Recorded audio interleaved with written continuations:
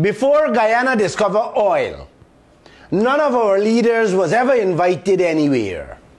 Matter of fact, Bara Jagdeh was president, was on his way to Kuwait without an invitation and had to turn back because the king said he had no time to meet or see him.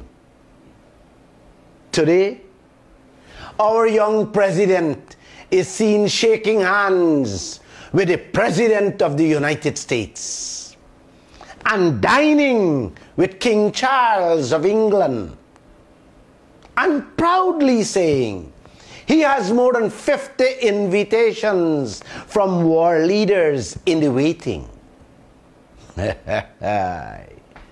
You think they love him? No. They love what they can get out of his country. But like my friend Lumumba always says, we are easy to be manipulated. You remember, President Ali said the oil blocks, all were not going to be sold. Some will be kept for bilateral arrangements, government to government. England has reaped and raped us for generations. They are the kings of the world. Their people are living the life of third world riches. And to this day, look how our people fighting to scratch out a meal when the day comes. And our leaders is ready to give away our US billion-dollar oil blocks that can lift our people out of poverty in what he describing as bilateral arrangements. IMF, World Bank, all other institutions, they make African countries jump through hoops. Loans will never be able to pay. The US, when they borrow money, they're getting it in 1.5, 1.9 interest rate. Africans, when they get the same amount of money, they're paying 9, 10%. The people who don't need a break, they get a break. The ones who need a break, they don't get a break. The sheer survival of the World Bank, IMF, is based on the fact that African countries and many other developing countries do not succeed. Their success is based on our failure. We borrow. Just the other day from England, 160 million US, to which we have to pay interest for build bridges and roads for our people.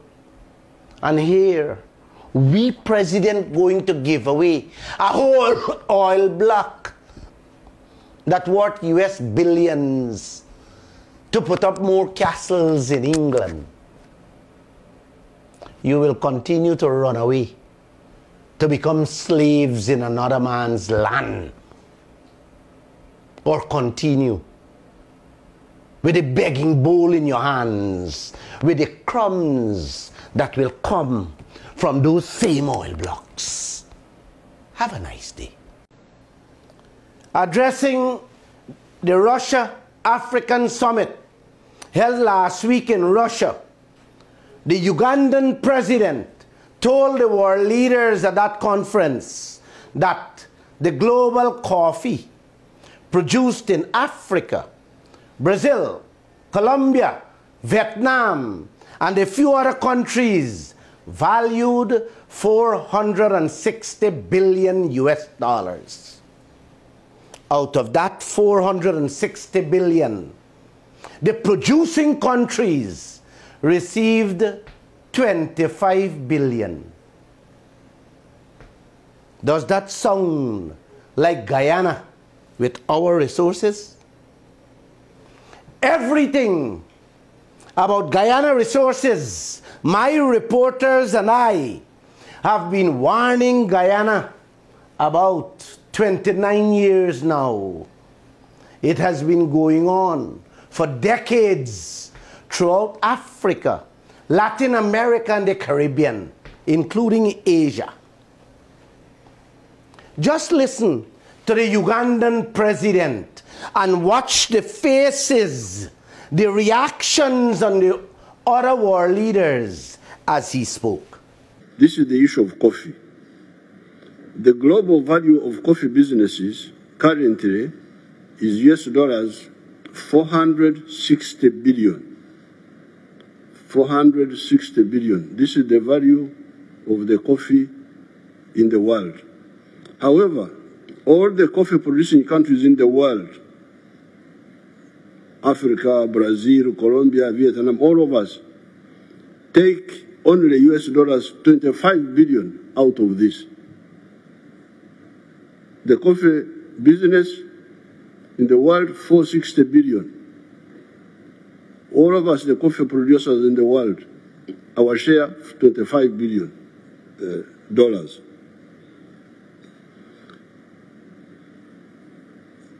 Africa's share is US $2.5 billion. Out of the 460 billion, Africa's share is 2.4 billion. With Uganda taking $800 million, because we are now producing 800 million bags of 60 kilograms each. Germany, a non-coffee producing country, earns US dollars from coffee, 6.85 billion from coffee, more than all the African coffee producing countries. My young friend from Burkina Faso was asking about this, where the problem is. I could see he's very worried, our young soldier there. So you have the answer here. This is part of modern slavery. This is the modern slavery. While he was speaking, you had to see the expression on the Moroccan leader's face.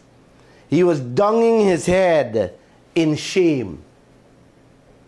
The countries where the coffee coming out from got 25 billion out of 460 billion.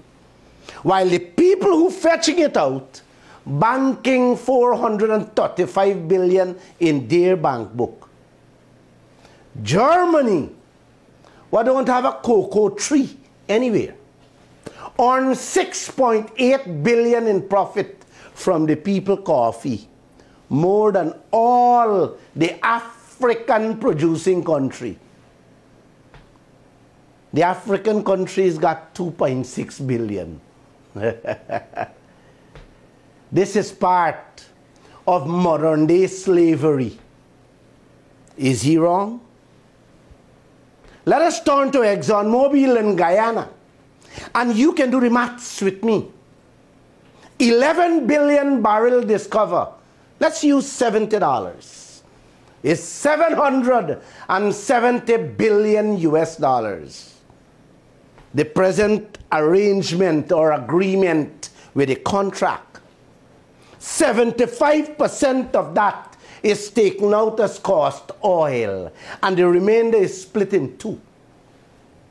With our 2% royalty, gives Guyana 111 billion out of that 770 billion for the next 40 years if the oil lasts so long. When them done with Guyana, we would be 1 trillion times worse than Africa, Asia, Latin America, and the entire Caribbean, with the damages and destruction this oil sector is creating each hour in our land. I can only see pure disaster ahead for our people and future generation. That's all I can see. Our capital city has been and still is today stink to the max.